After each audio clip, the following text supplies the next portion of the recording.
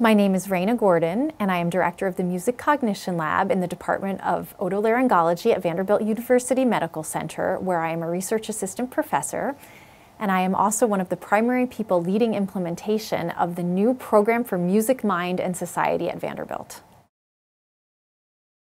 I am really interested in how language and music share brain resources.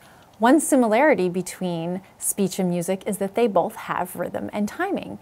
In my lab, we are looking at how these variations in rhythm and timing have relevance for other aspects of language, such as grammar skills.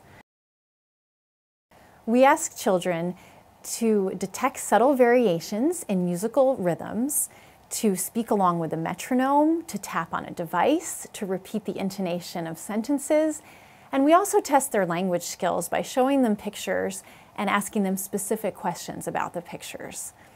Additionally, we use EEG to study how their brains process language and music to the millisecond.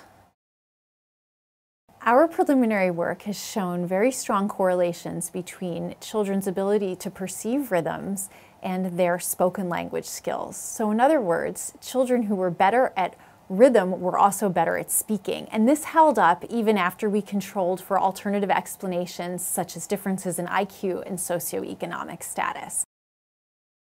This work is really important because it's giving us a foundation for studies that can use music training to try to enhance language skills, both in children with language impairment and those with typical language development.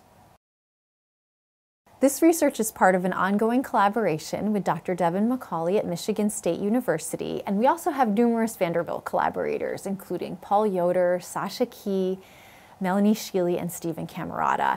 And we are very appreciative for the ongoing support of the Vanderbilt Bill Wilkerson Center and the Vanderbilt Kennedy Center, and to all of our amazing students in the lab who are from various Vanderbilt programs.